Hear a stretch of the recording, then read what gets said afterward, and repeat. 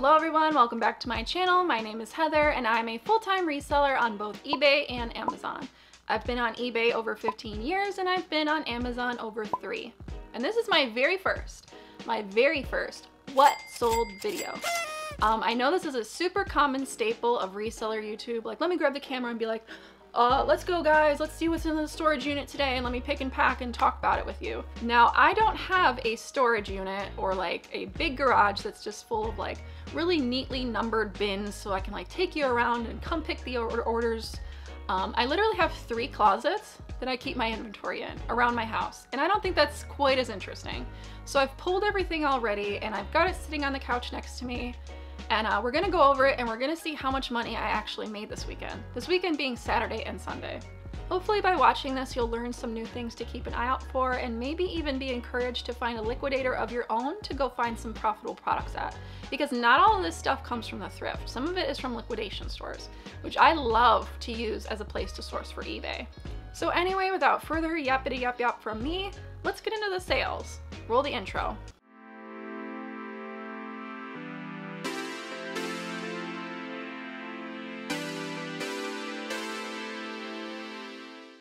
I want to get these out of the way first because they're really taking up a lot of room and also they stink. So I'm really happy to get rid of them. I've got 8 boxes of hefty trash compactor bags. These are Bolo, if you don't know. Typically they can be found at hardware stores, not big hardware stores like Home Depot and Lowe's. We're talking like the mom and pop, True Value, Do It Right, those sort of stores. You might still be able to find them there.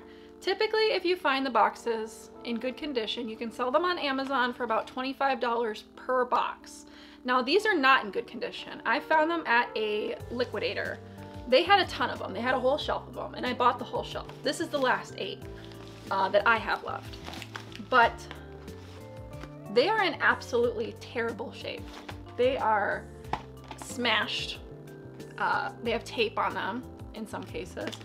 There are other ones where it's like it's been completely ruined and defaced. So these could not go on Amazon. If you don't know, you should not sell stuff in really poor condition on Amazon. They expect really nice new merchandise and they'll complain if you don't send them nice new merchandise. So these went on eBay. I purchased them for $2.50 a box. And I was selling them in a 2-pack for $25. Like I said, you could sell 1 box in good condition on Amazon. On eBay, I had to sell 2 boxes for the same price. It just kind of is what it is. There's always a disparity between Amazon and eBay. I was selling them 2 for $25, and I also had a quantity discount where if you bought several 2-packs, you could get the price lowered. Earlier this week, I put a 20% off sale in my store on the stuff that is 6 months or older to try and like coax some of it out. But I made a mistake. I included these, but what I didn't do was turn off the quantity discount. Instead of paying $24.99 for a 2-pack, they went down to $19.99 for a 2-pack. And then stack on top of that the buy more, save more volume discount. So this person got each 2-pack for $15.99. So that's an incredible savings for them. That's why they bought out my remaining stock, which I'm not upset about. I'm happy they're gone. They stink. I have them in a tote by themselves because I don't want them stinking up anything else. So I'm happy to have these kind of out of here, and I'm still profitable on them. I haven't actually added these up yet to see how much I make on them, which I'll have to do after I package and ship them, obviously. So we'll find out together at the end of this video. We're just gonna kind of do like biggest item to smallest item. How about that? My next biggest item that sold, physically big too, not profit-wise, is a Panasonic OmniVision VCR. These are my favorite, absolute favorite VCRs to pick up.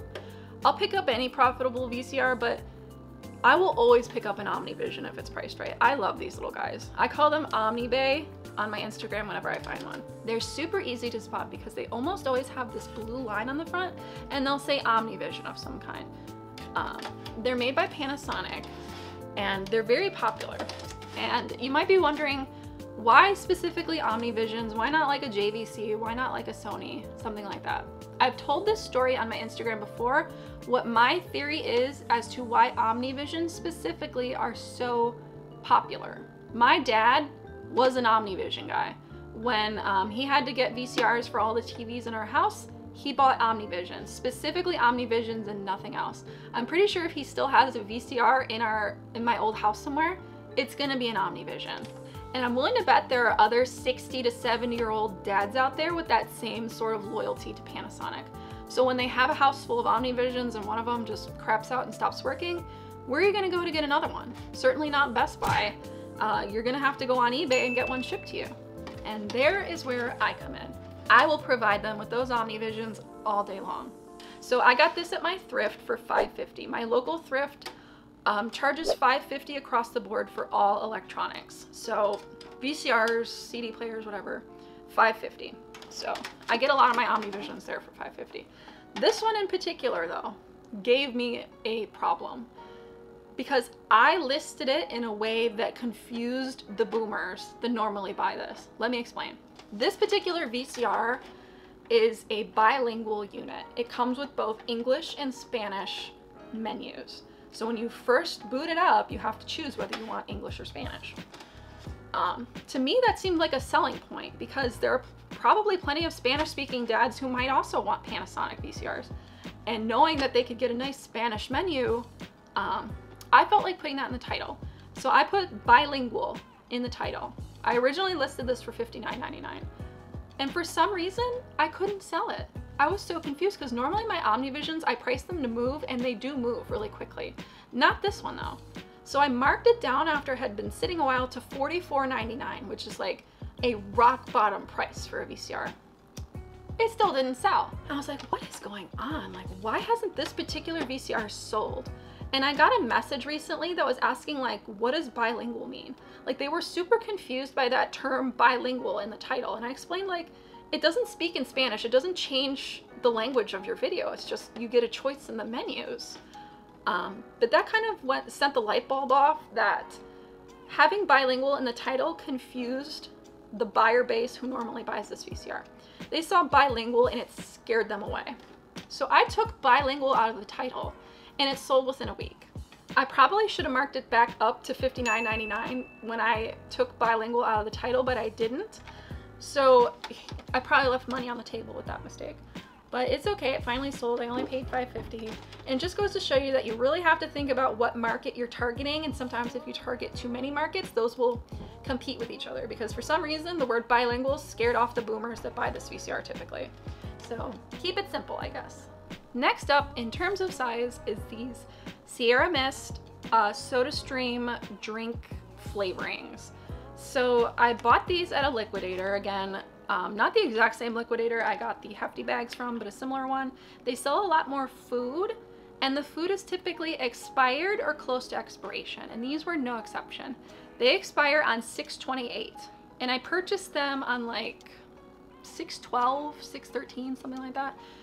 And I was like, I'm not gonna have a lot of time to like turn these before they expire, but they were only 50 cents a bottle. And I really wanted to try because Sierra Mist, if you don't know, is discontinued. So you can't buy Sierra Mist soda anymore. And I figured even if you don't have a SodaStream, you can just open this and add it to sparkling water and voila, you've made your own Sierra Mist. So somebody who really wants Sierra Mist formula would probably like still buy this. So I paid 50 cents a bottle. That makes $2, and I sold the lot for 25. And I'm grateful I did because I was able to get in and out before the expiration date stuck. And the expiration date on these is the same one as the rest of them on eBay. Nobody has a later date.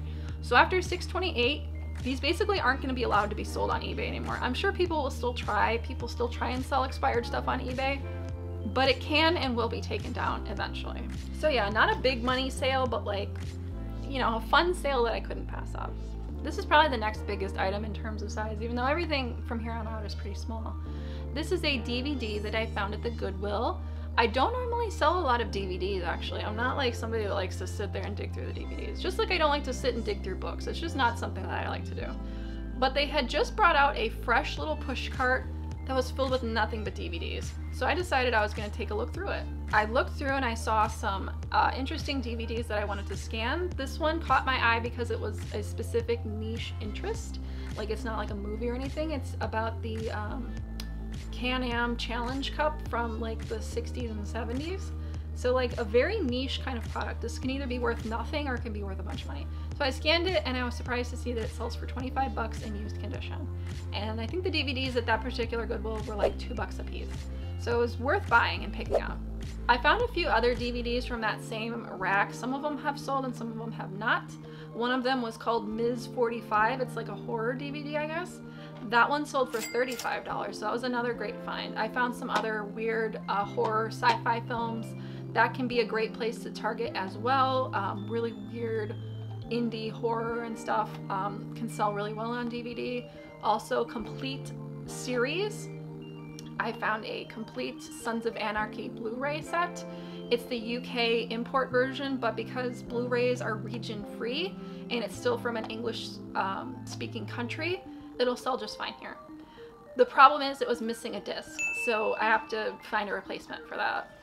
I also found some BBC shows on DVD, and I was surprised at how well some of those sold as well. So like I said, complete series, niche hobbies, anime, sci-fi, horror, that kind of stuff can be really good to like scan if you just want to like quickly scan through stuff. Next up, we got another liquidation find. I have these Philips Norelco one blade replacement blades. I found them at a liquidator. They normally charge $12.50 for each of these, and you sell them for like $20.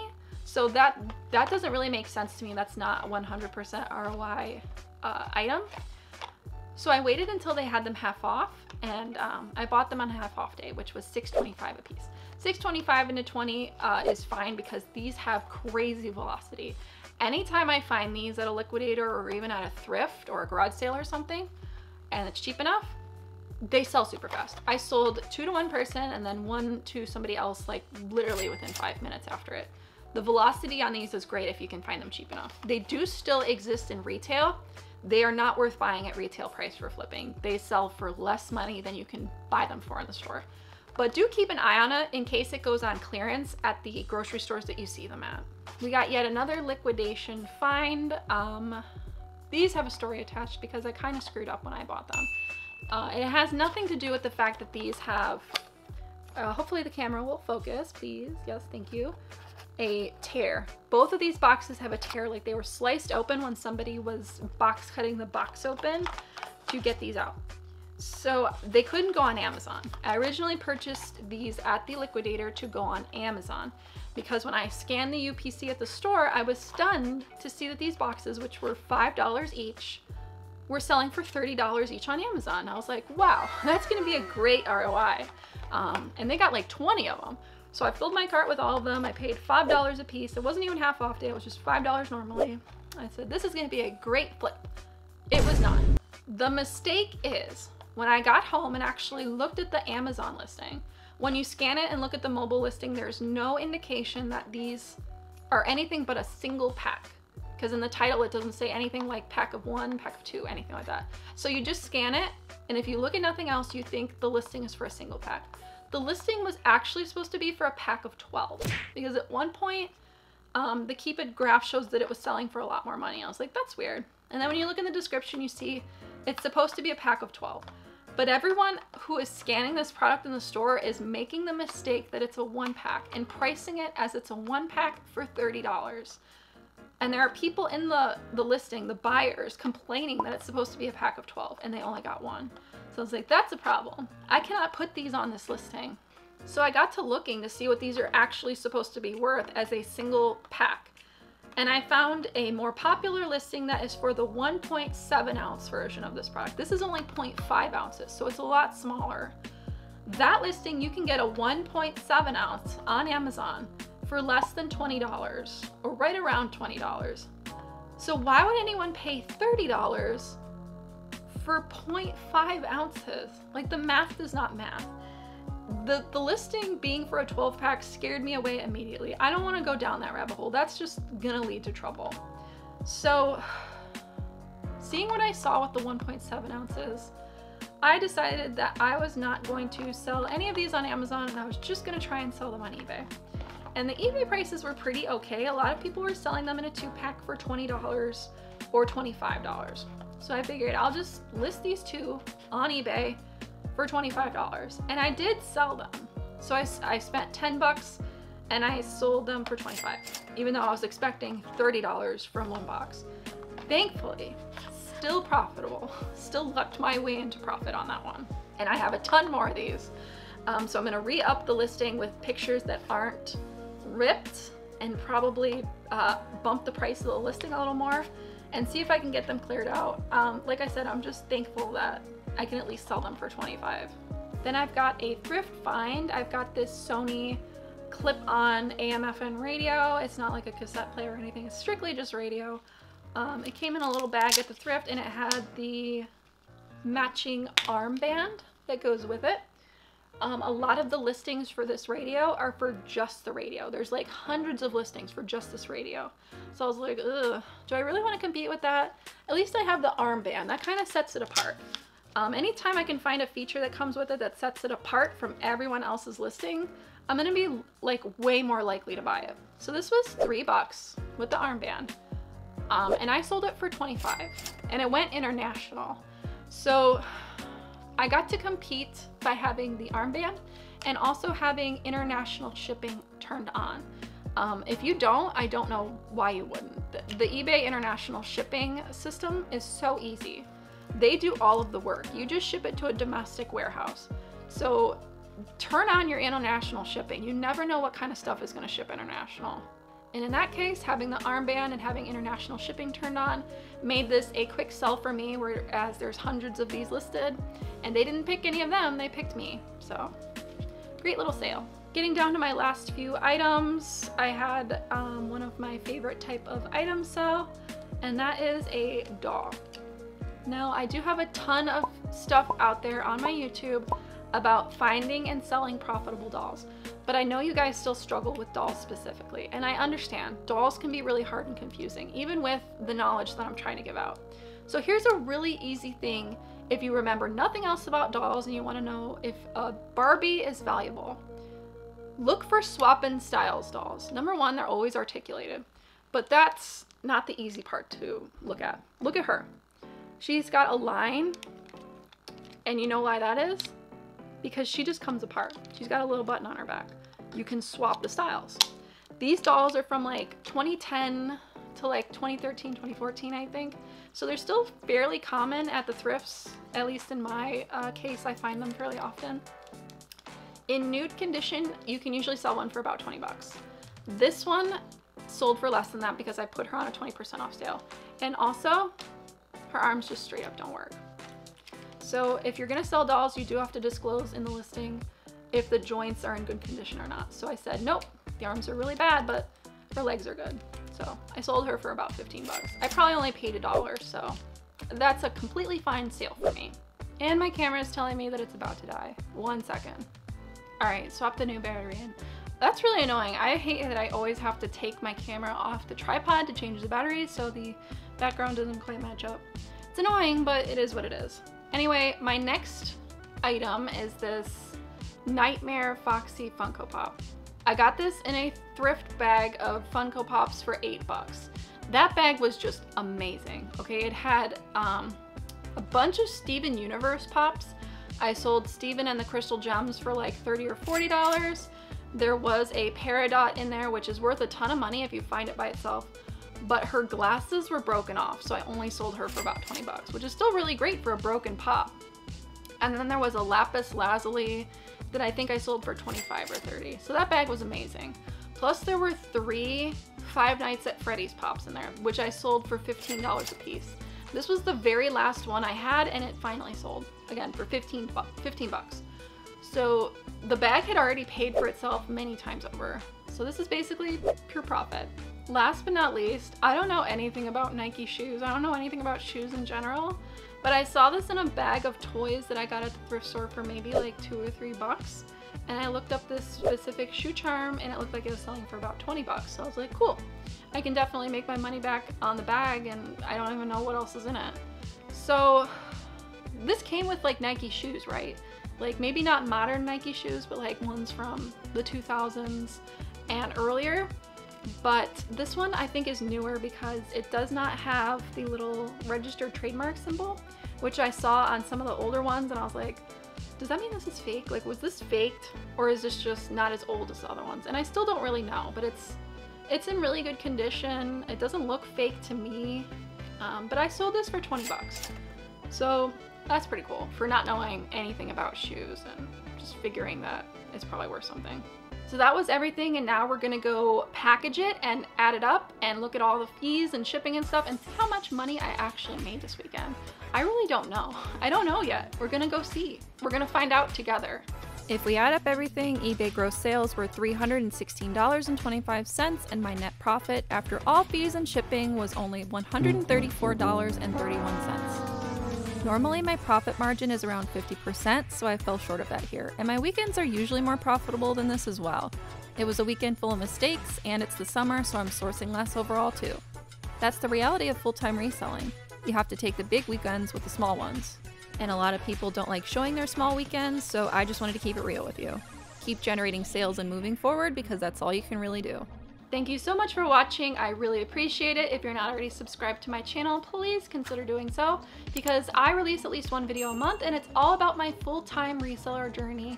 You know, selling stuff on eBay, flipping stuff from the thrift, doing retail arbitrage for Amazon, all the good stuff. If you like this sort of what sold content and you want me to make more, let me know in the comments, or if this is the kind of content you hate that the reseller YouTubers make and they just make it because it's quick and easy and they don't really care about what their audience wants. You know, I really want to know. I want your feedback. Let me know if what sold stuff is stuff you're interested in. Regardless, I put this kind of content on my Instagram stories, so if the majority of people hate it, it's still there. You can find it on my Instagram. Already subscribed? Already following me on Instagram? Thank you. You are my favorite kind of viewer. You are the best. So maybe leave me a like instead. One like equals one telling the algorithm that Heather should get more views. Unless you want to keep me as your little hidden gem YouTuber and I guess dislike this video. I really don't care. You do what you gotta do. Now get out there, have fun, and find something good.